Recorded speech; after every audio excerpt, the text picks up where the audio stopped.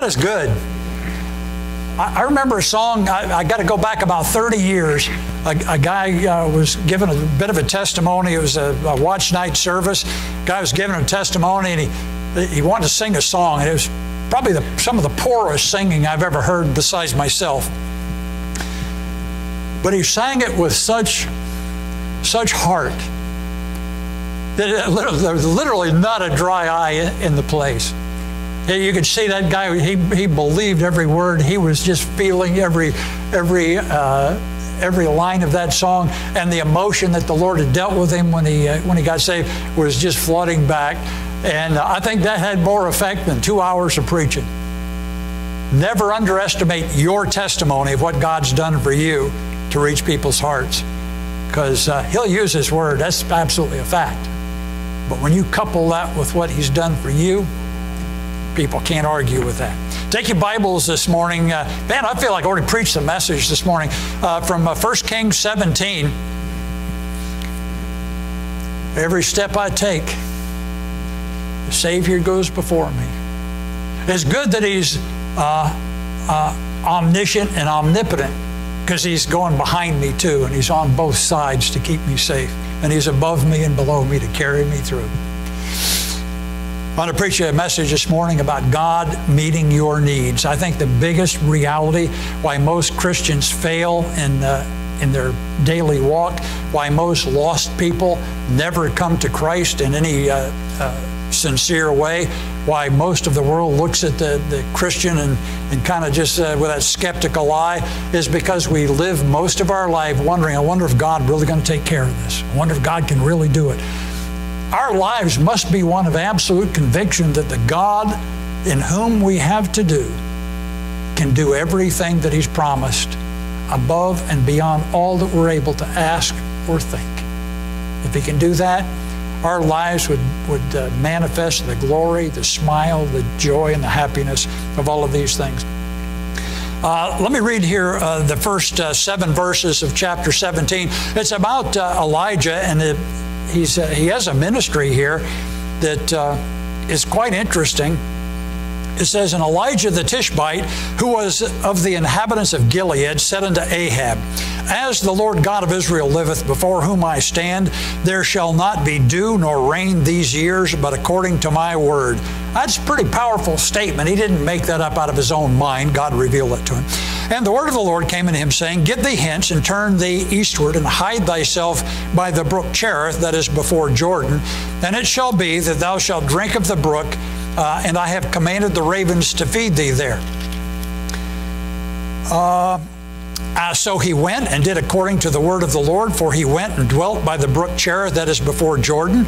And the ravens brought him bread and flesh in the morning, and bread and flesh in the evening, and he drank of the brook.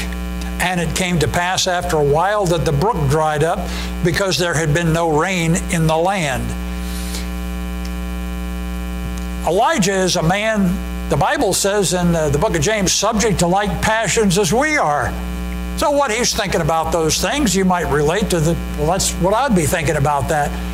Well, amen. Maybe you learn something from all those.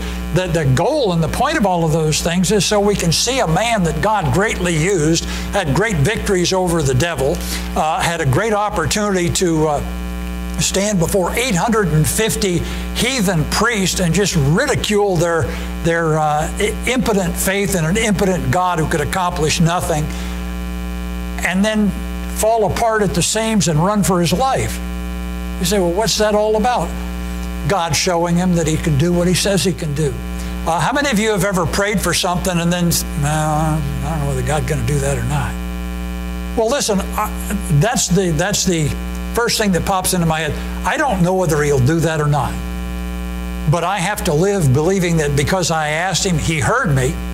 And if it's something good, He'll do it. But if it's not, He's got a better plan. It isn't like, oh, if He doesn't do that, everything's going to fall apart. If He doesn't do what I want, everything will get better.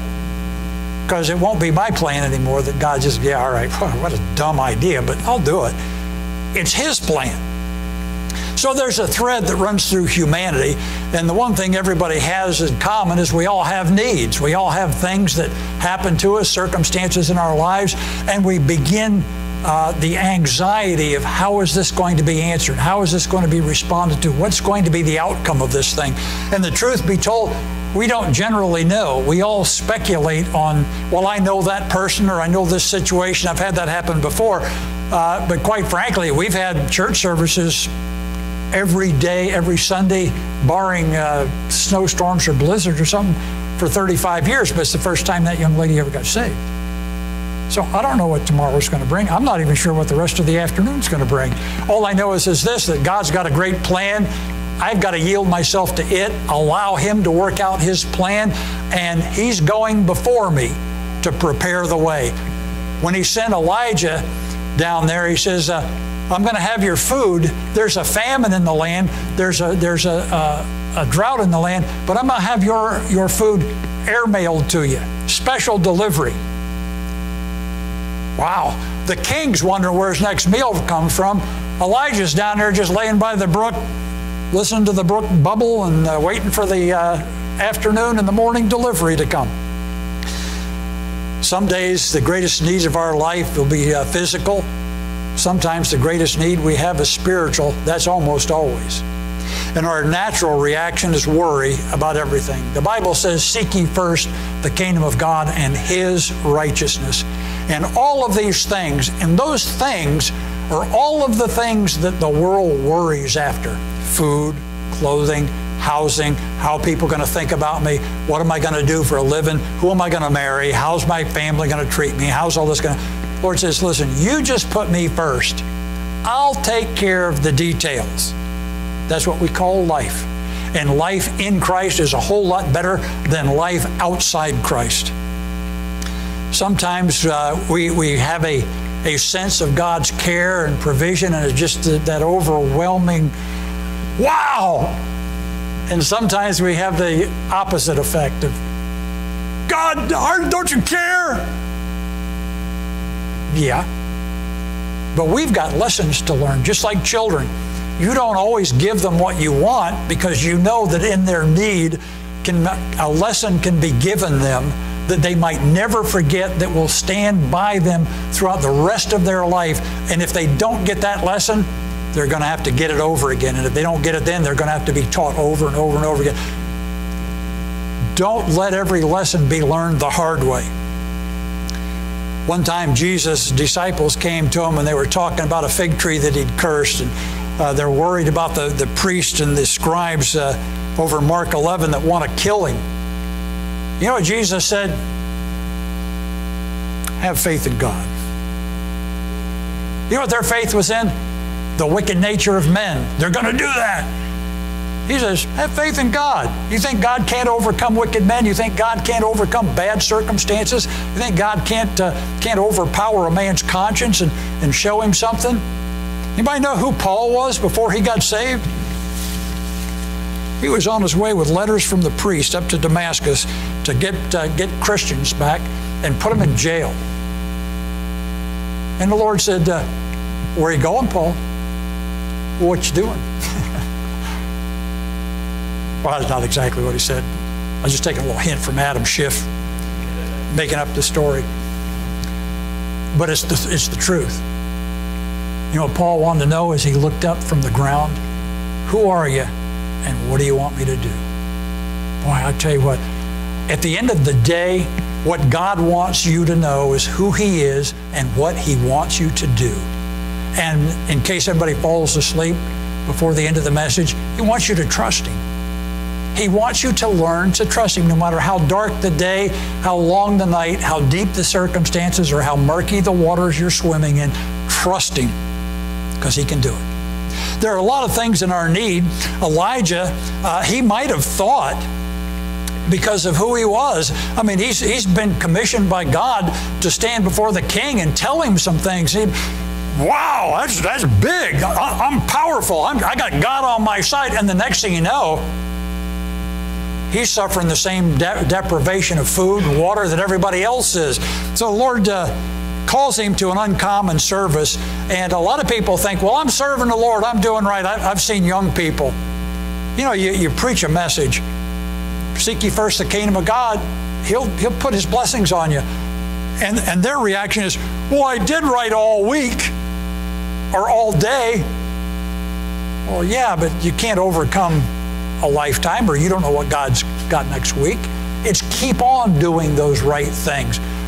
And then how many of you got saved and found out, like Brother Jim, instead of your family being really excited for you, they got mad at you? Yeah. Well, how dare you do that? How dare you leave your ancestral church? Simple, it was going to put me in hell. I didn't want any part of it. I wanted to go to heaven when I died. I want my sins forgiven. Everybody tends to think, boy, now that I'm saved, everything in life is going to be good. I wish I could say you're right. Everything is working to the good. Everything is moving to the good, because one day we're going to be standing in heaven, and that's good. But in the meantime, you've got an enemy, and I think this is what most of the world doesn't seem to grasp onto. The devil is the enemy of your soul. The devil is the enemy of righteousness. The devil is the sworn enemy of God Himself. He seeks to overthrow God, and if God is in your life, He's looking for you and setting you up as a target. Say, well, that's terrifying. I'm never going to get saved now. Well, then you're His by default. At least put up a fight. When God's on your side, that's the devil's plan. But let me just assure you, God has a better plan for your life than the devil's. But the Lord will allow sometime the devil to deal with you in those things. I suspect that Elijah thought, man, everything's going to be cool now.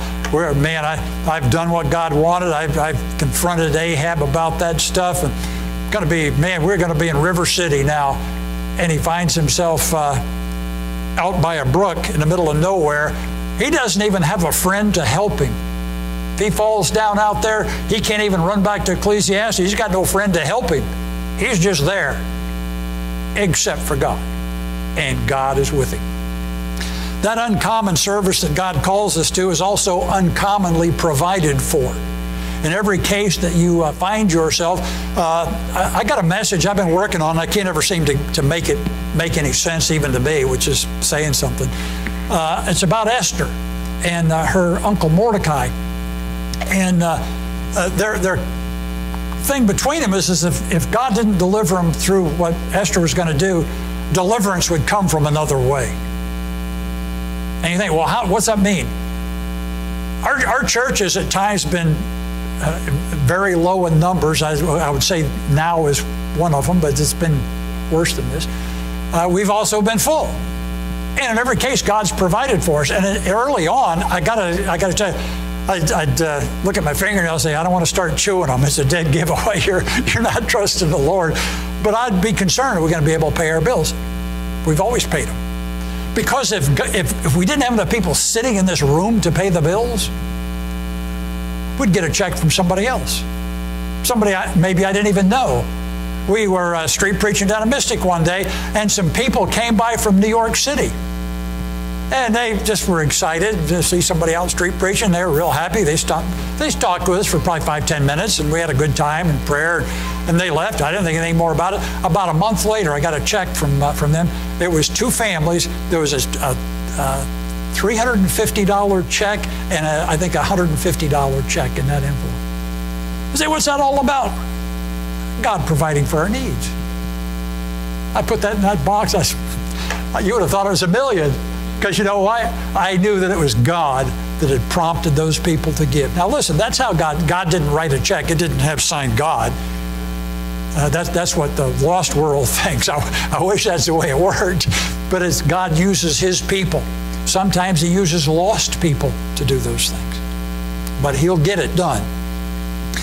Truth of the matter is we expect a lifetime of goodness when we get saved. And like Job, sometimes because man born of a woman is full of trouble, as the sparks fly upward, trouble just comes. We live in a world filled with trouble. We live in a world, the Bible says, is everybody is dead in trespasses and sins. We live in a world that is unmitigated evil all around us. You say, how in the world can you smile at that? Because God's with us. God's on my side. I'm on His side. More important that way. But it's in a situation where Elijah says, well, I did right, and look what happened. And now I'm down here and, well, this is pretty good. Food and water, and the water dries up. Probably the bird got shot. Then what? Well, anybody think God only has one bird in the world? Anybody think God only has one plan, that if that fails or that doesn't work out or God completes that, what in the world am I going to do now? How am I going to take care of those people now? You read that Bible, you know what you find? You find the most astounding ways that God resolves problems. They're being attacked by the Midianites, and what does God tell them? Get the guys together, let's get ready for a fight. They get 32,000 men, send a bunch of them home. Well, how are we going to do it with less than we got now? We're still way outnumbered. Send them home. Anybody that does this, anybody that does this, send them home. Anybody scared, tell them to go home. I want volunteers. He's left, and he says, well, that's still too many. Send them home. And old Gideon, he's looking at this army down there that's just spread over the whole valley. And he's Lord, you know they all went home, right? What do we do? He'll get you some jars. Oh, yeah, we're going to take jars. We're going to make up some great big bombs in these jars. Boy, we're going to get up there and just throw them on them. No, that's not what I had in mind. But what are you going to do? Well, I'll put a candle in it. Put a light in it? Yeah. How's that going to work? Well, you're going to break the jar. That ought to defeat an army. You know what Gideon did? He just did what God told him. He took those men, he surrounded that thing. Now listen, 300 men, they're pretty far apart. And they've got these jars with the lamps burning inside them. And at the sound of the alarm, they're to break those jars. And those people in the army are to look up on the hills and they see a lamp burning. Terrifying, isn't it? When you add God to that, it is. You know what they thought? The Israelites and all their allies had them completely surrounded. They're going to kill every single one of them. You know what the enemy did? Turn tail and run. Left everything behind. Get out of here. Run for your life. Never minimize God's victories in your life in ways that you have not conceivably imagined. There's another group of time, an invading army, and the king says, what are we going to do? And the prophet says, dig a bunch of ditches out there. Oh, yeah, we're going to dig trench warfare. That'll be great. Well, no. Pour water in them. We're going to drown them? How deep these trenches got to be? Just enough to hold water. Really? Well, then what? Nothing. You just stay out of sight. The next morning, that advancing army looks down there. They look over the hilltop. You know what they see? They see that whole valley. They didn't see the water. You know what they saw? The sun coming up on that, and it's all red. You know what they thought? They've killed another army here already. Let's get out of here. In each case, God didn't even have to lift a finger. God didn't have to raise up a sweat to accomplish His will. You think He can't help you? You're not facing an army. Maybe you are, but He could do it, can't He? Yeah. In verse 8, I got to get moving here. And the word of the Lord came to him, saying, Arise, get thee to Zarephath, which belongeth to Zidon, and dwell there. Behold, I have commanded a widow woman there to sustain thee. Great. So now I'm out of food. I'm out of water. I'm in a land that's a famine. There's no rain coming. And I'm going to go see a widow who's going to take care of me. Good plan. Verse 10, so he arose, went to Zarephath, and when he came to the gate of the city, behold, the widow woman. You know, it doesn't say a widow woman, it says the widow woman. How do you suppose she managed to be there then? I tell you what, our God is a God of arrangements. So, well, it's just a circumstance. Well, if it's a circumstance, God arranges those circumstances to the benefit and the benevolence of His people. So he arose as the widow woman was there gathering of sticks, and he called her and said, Fetch me, I pray thee, a little water in a vessel that I may drink. Now, some people said the Baptist church must have been back there because that preacher's wanting something to eat and says, give me something first. No, it's not like that. It's sort of a trial balloon. You know, you float something up just to see how it's received. And look what her answer is. Verse 11 is, she's going to fetch it.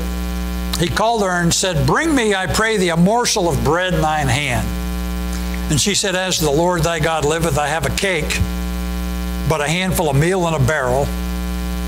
I have not a cake, but a handful of meal in a barrel, and a little oil in a cruse. And behold, I am gathering 2 sticks, that I may go in and dress it for me and my son, that I may eat it and die." That doesn't sound like a welcome feast to the preacher. You know what that sounds like? That sounds like some discouraged saint that is under the same penalty of famine and drought that the king is under because of his wickedness, and everybody else is simply because they live there.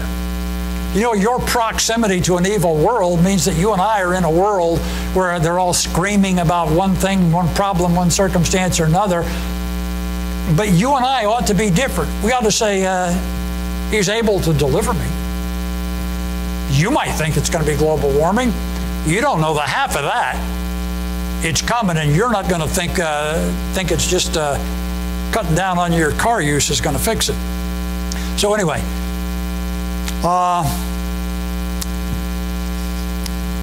he says,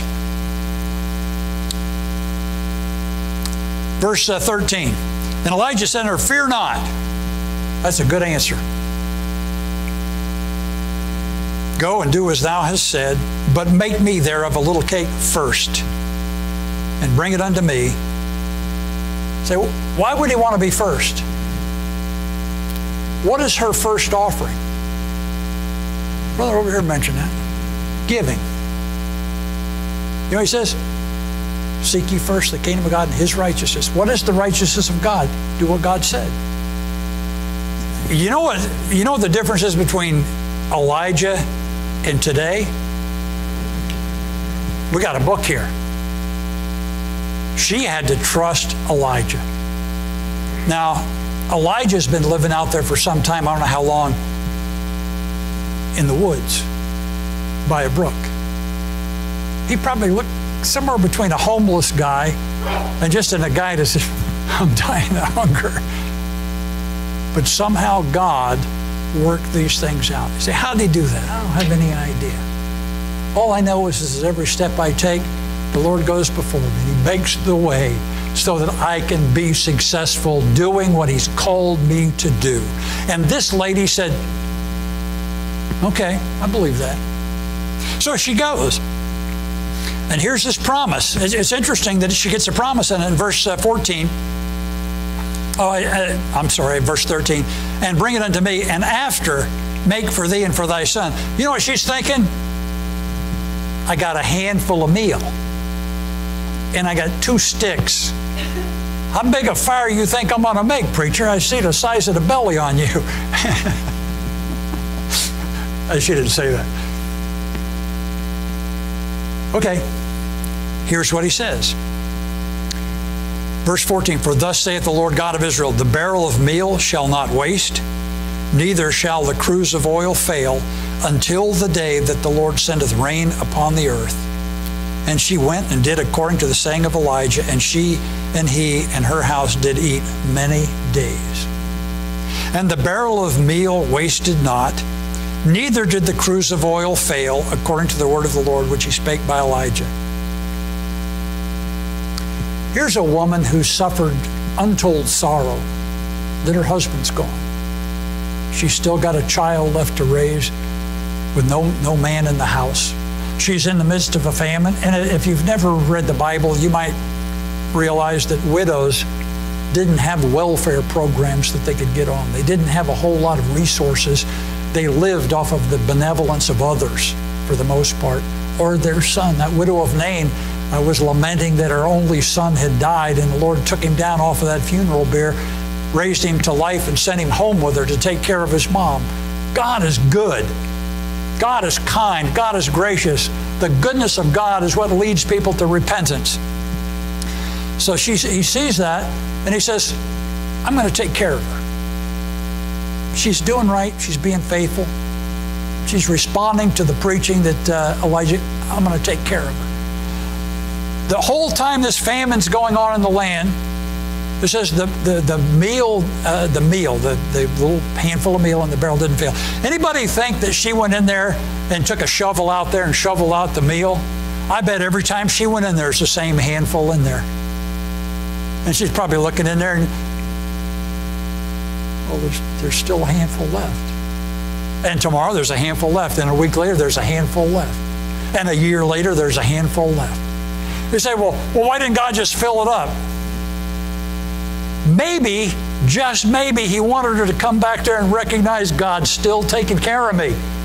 You know what we forget? Every day we need that relationship restored, renewed, encouraged, strengthened. Sometimes, well, once a week's enough. Might be enough for you. It's not for me. I need to know God's with me all the time. Hath He not said, I'll never leave thee nor forsake thee? Therefore, I'll not fear what men will do. It manifests the supply of what God has given. Well, there was no stake in there. No, there wasn't. There was no great abundance of stuff.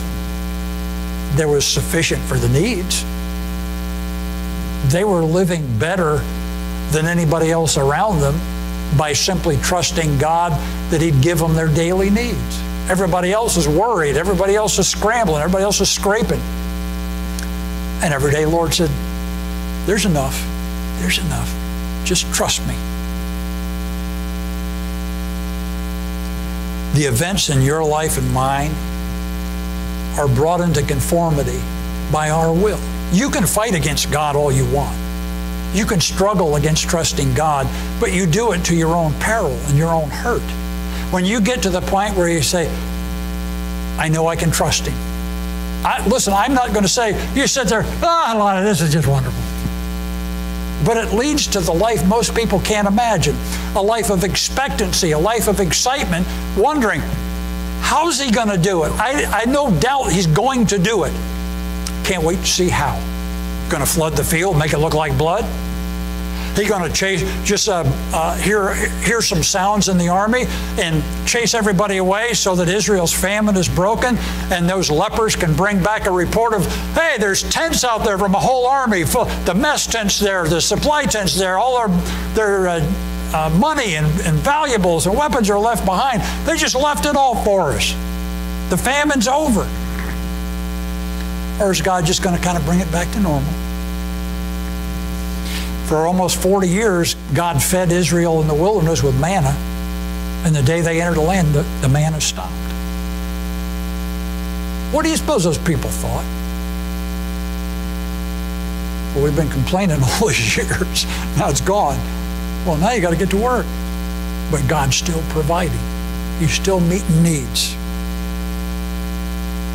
We think when something bad happens in our lives that it's all over. You know, the Bible says in Psalm 84:11, for the Lord God is a sun and a shield. The Lord will give grace and glory. No good thing will He withhold from them that walk uprightly. Isn't that true? Everybody been saving a long time to understand that, but let me give you another verse. Isaiah 45:7, God says, I form the light and create darkness. I make peace and create evil. I, the Lord, do all these things. Why? Because there's something in His will for you or those around you that require God to do something. Now listen, I've had people say, well, sin is God's fault. That's sort of a Calvinist idea, that all sin is God's fault. You know, God is this great sovereign and He does all this stuff. When He says, I create evil, if you look at the context of evil in the Bible, it's not sin. It's something that goes against what you're thinking is for your own good. When God forms evil, it's something that, well, I don't see how that's good for me. But God says, farther along, you'll understand why. Just hang in there. Just do right. You'll see what that was all about. There's a thing you see in an internet kind of thing once in a while. God, why are you putting me in this great big storm out here? And He says, because your enemies can't swim. Oh. All the things we think somehow are working bad for us, God says, oh no. I'm not taking the Romans 8:28 out of the Bible. And all things are working together for good to them that love me and are called according to my purpose. The idea of salvation exemplifies what God has done. I don't know if you ever thought about this, but John Calvin says that Jesus Christ was crucified before the world was. Well, how did he do that? He wasn't even in a body yet. That couldn't possibly be true. He had Michael Servetus burned at the stake because he said that Michael Servetus says, no, Jesus was born in the fullness of time. God brought forth the Son, made of a woman, born under the law, like Galatians says. Calvin says, oh no, he was born in eternity because the Bible says before the foundation of the world, Christ was crucified. You got to be pretty stupid to think that's what that means. What that means is God says He knows the end of all things from the beginning. When God says, I'm going to make me a world and here's how it's all going to work. Here's what I'm going to do in all of it. And every last detail is finished from the beginning to the end. You know, you and I are in that world. You and I, our lives, our situations, our circumstances, our problems, our troubles, our health, our failures, our successes are all considered in that thing because God knows the end of it. And He's going to have His way. And if you're one of His way is not to hurt you. His way is not to torture you. His way is not to make you miserable. His way is to glorify you in Him so that you can draw close to Him and He can bless you. But in all that, there's some things that we look at and say, I don't want to go through that. Jesus didn't want to go to that cross, but He saw it as the necessity to fulfill righteousness. He saw it as the necessity for your salvation. So in the fullness of time, not eternity, Jesus Christ was crucified. God had a present supply we read about being fed by ravens. But He needed to move on. Why? Well, because it isn't just about you, and it wasn't just about Elijah. Over in Zarephath is a widow woman. Now I take it that she's a really good woman. And God says, that poor woman in one more meal is going to starve to death.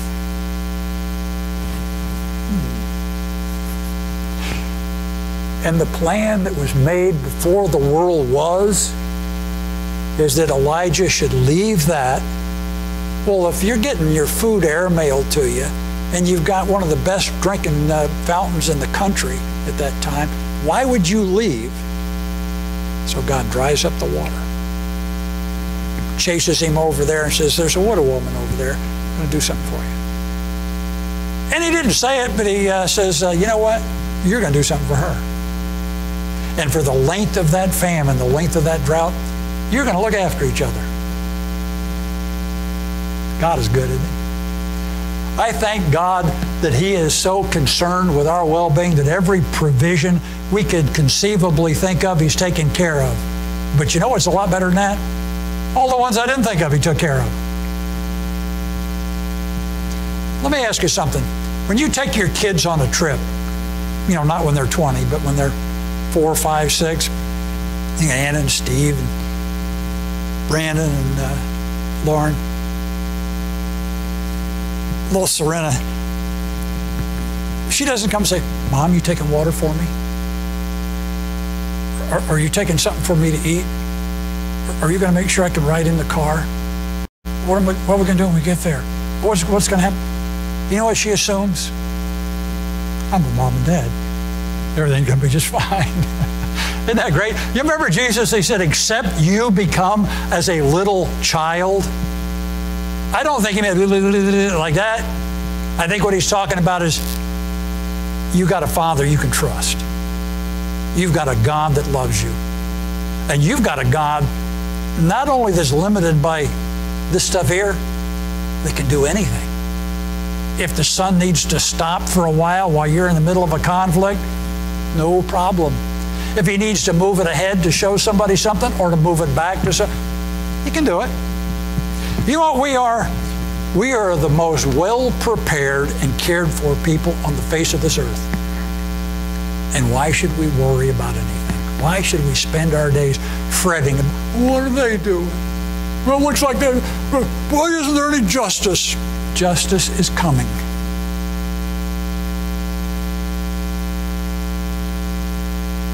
There's a secret to getting your needs met, though, and this is where the crucial thing is. We've got 5 minutes left, and I'm going to quit at 12, so I'm going to have to make up another 4 pages of preaching. You got to find out what God wants you to do. That's part number one. You know, anybody want to take a wild guess at what part number two is? You got to do it. Because see, you could get that level of conviction that it'd drive you right to your knees, break your heart about your life and your sin. But if you don't call on the Lord, you know what you are? Still lost. You could say, well, I know the Lord could do all these things, and that Elijah, he said, make it for me, and no. I'm not putting you first. There are plans that God has that come into our lives that it looks like God says, you just sit in the back row, but do this for somebody else. Do this for that reason. Do this for that purpose.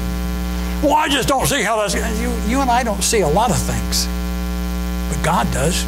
He knows how to get the response that He wants. He knows how to lay out the challenges that we can meet by faith, we can meet by trusting Him, we can meet by a willingness to yield our own fleshy desires to the blessing and benefit of others. But the minute we put ourselves in first, what do you think would have happened if that lady said, hey, get in line, Buster.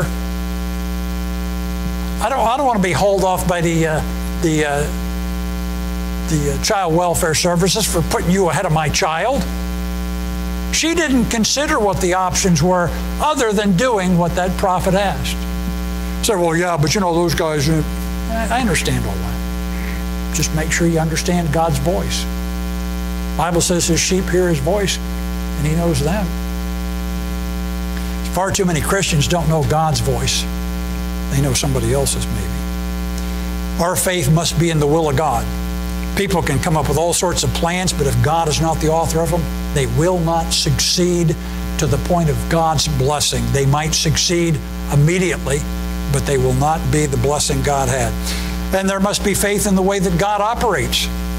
You just got to trust God.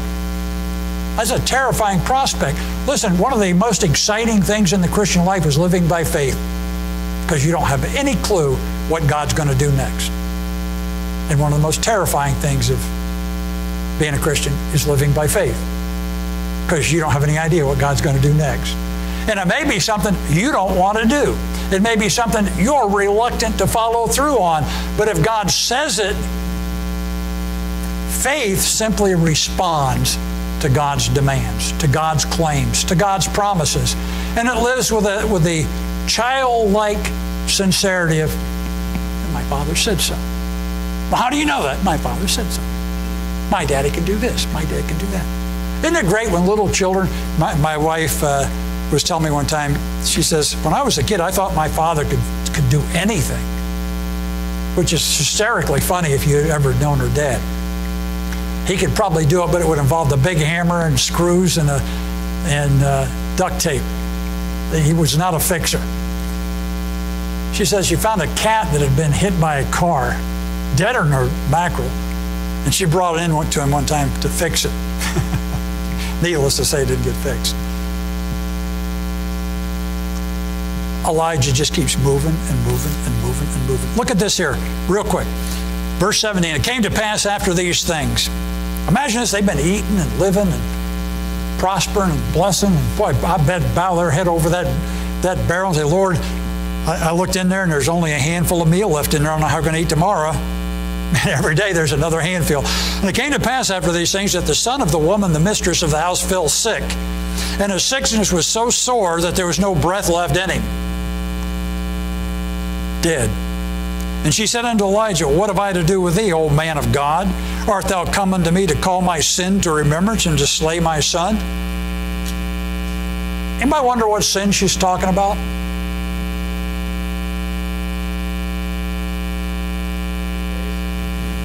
I don't have any idea. I just wonder if anybody else did. I'm going to guess since it involved their son, maybe it's where that son came from. I don't know. I'm just, everybody's speculation is valid, I guess. All I know is this. You know what she thought when something bad came into her life? Same thing Elijah did when the brook dried up. Well, Lord, I'm right where you wanted me. I'm right in the, man, I'm in the center of your will. I am in the 10 ring. I'm doing everything just like you said, and the water dried up, and the bird didn't show up. And she says, I'm providing him food every day. I'm doing everything that I need to do. And my son dies. What good is it to serve God? That's how lost people think. That's how a lot of saved people conclude things. They think maybe it was their sin that brought that on. Did the Lord know who you were when He saved you? Yeah, Stacy and I were talking about this the other day. God is good. Krista was talking about that in her testimony. Jesse kind of hinted at that. God knows who we are. And He loves us. He's not trying to hurt us. Verse 19, He said, give unto me thy son. And he took him out of her bosom and carried him into a loft where he abode, and laid him on his own bed, and cried unto the Lord, said, Lord, O Lord my God, hast thou also brought evil upon the widow with whom I sojourned by slaying her son? Did I bring this? Is it because of me? And he stretched himself upon the child 3 times and cried unto the Lord, said, O Lord my God, I pray thee, let this child's soul come into him again. And the Lord heard the voice of Elijah, and the soul of the child came into him again, and he revived. And Elijah took the child and brought him down out of the chamber into the house and delivered him unto his mother. And Elijah said, See, thy son liveth. And the woman said unto Elijah, Now by this I know thou art a man of God. You know what there remains in every single child of God? Doubt. Enough doubt that God is continually trying to show us, you can trust me. You can trust me. How long do you suppose they had eaten that meal and drunk and cooked it with the oil in that little cruse? Days, weeks, months, a year? It was more than one meal. She'd seen that. During that time, no doubt, Elijah had shared with her what God had done in his life. Oh yeah, wow, you did that. You spoke to the king like that? God sent food like that? Yeah. But you know what? When He does something for her children, now I know you're a man of God. I think that's crazy. But we all need some kind of testimony or some level of confirmation. We all need something in our life. And you know what? The only way you're going to get that confirmation of just how good God is, just how personal that God looks at you, just how much God is interested in your affairs, is to trust Him with every single part of your life, down to the life and death of your children. And when you can do that, now I see it. Now I know. The success of the Christian life comes from not reading the Bible. That's a blessing. It's a plus. It's necessary.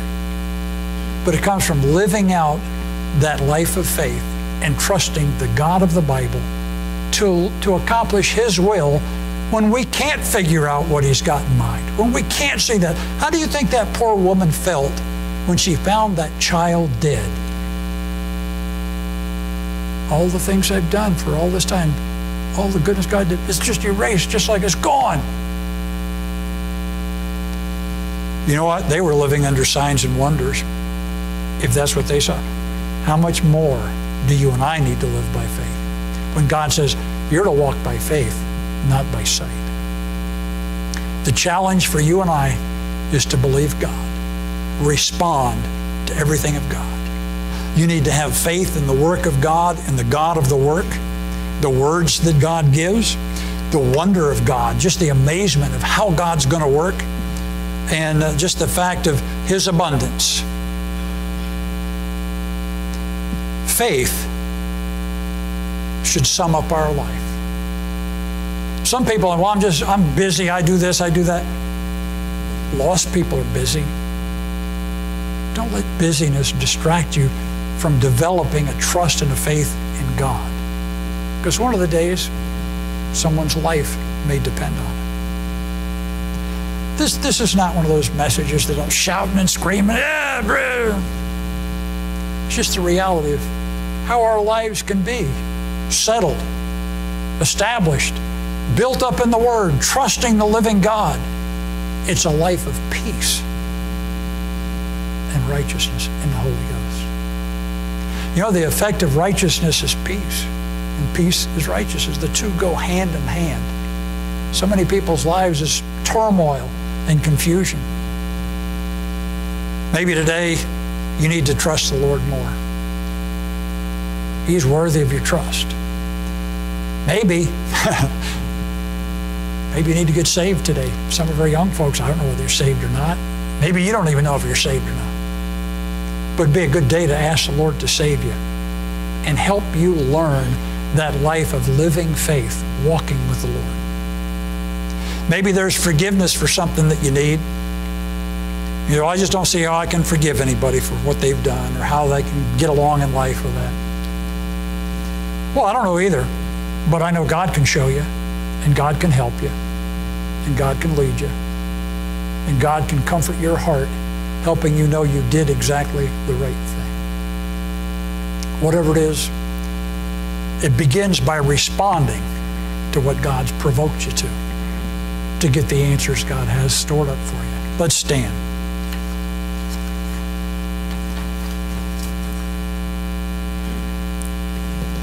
Can God really meet my needs? He sure can, and He sure will. Number 163 in our hymn books, only trust Him. You know, it's easy to trust God when everything's going well and the birds are bringing food and the water's running and healthy and everything's going good. When the water dries up, the meat don't show up at the table, that's the time to really let that trust settle in. Only trust Him.